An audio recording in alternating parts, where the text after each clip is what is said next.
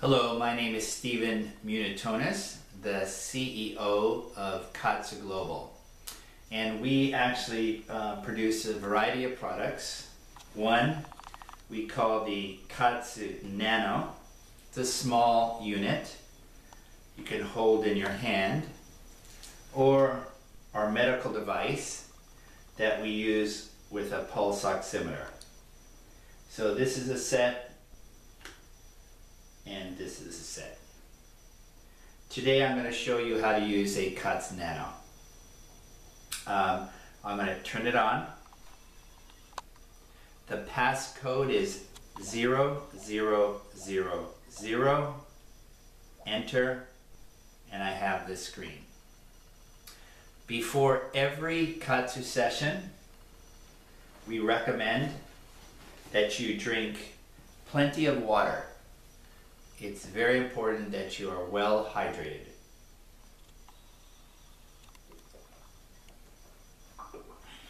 We have bands for the arms. You see I already have one on my arm. And bands for the legs. You see one on my leg.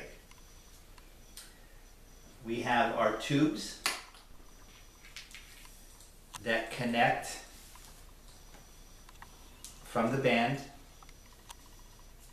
like this. You should hear a click to the machine. I've had this on now for a few minutes. You can see the difference in my one arm versus the other. This is more pink. This is my normal color. You also see some veins. I have plenty of blood flow going into my arm. I will use this pulse oximeter to demonstrate that. So I have plenty of blood going into my arm, and there is blood flow to and from my arm. It is very, very safe. And you can see my pulse rate is 57 heartbeats per minute.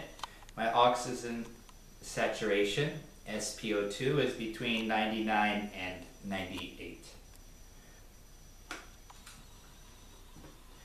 So once I have this on, I'm going to show you how to put the other band on. I grab the tube, connect it to the band, and connect it to the side. Then I put the band on. I put it through the loop. Then I stick my arm through, put it all the way up past the bicep in the little crease here.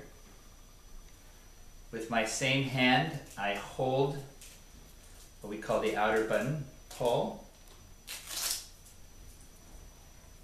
and put it around. The band should be snug but not tight. So I should barely be able to put a finger in. And now,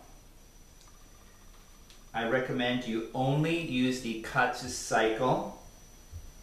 You press it, hit continue, and I would begin always at 100. You probably don't need to go over 200. This scale is from 0 to 400.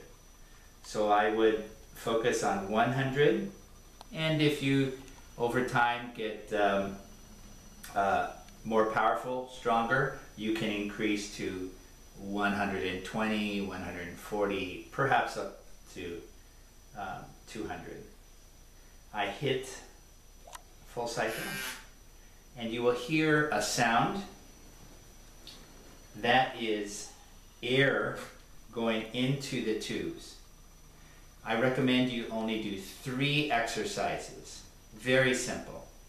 The first exercise is open and close your hands. Gently, very easy. This will go for 3 minutes and 20 seconds. So 3 minutes and 20 seconds, I would just do this. You could of course just sit. The second exercise is bicep curls. Very simple. Just go up and down. If you feel energetic, you can make a muscle go up and down. That will make it more challenging, but you can simply move your hand up and down. So the first exercise is hand grips, nice and slow. 1, 2, 3. Second exercise is bicep curls. 1, 2, 3. And the third exercise is tricep extensions. Just push your arm up and down. So you're working the back of the muscle. So the first exercise, you're working the front of the muscle, the forearm. The second exercise, you're working on the bicep. And the third exercise, you're working the back of the arm. That's all you would need to do. This takes 3 minutes and 20 seconds, and you just exercise until it's over. You can repeat once or twice.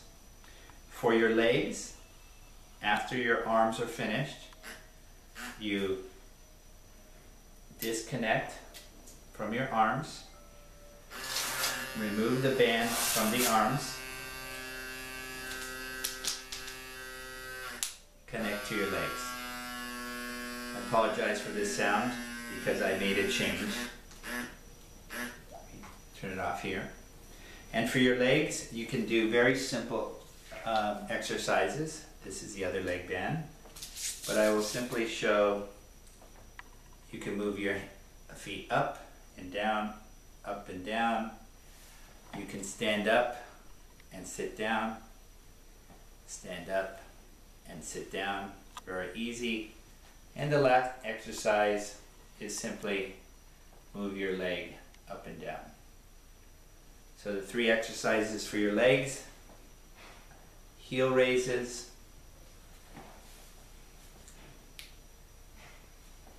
hamstring curls, and squats, just getting up and down in your chair. So those are 3 exercises for your upper body, 3 exercises for your lower body, and that's all. If you want to work on your core, it's very simple. With your leg bands on, simply balance. This will actually tighten your core.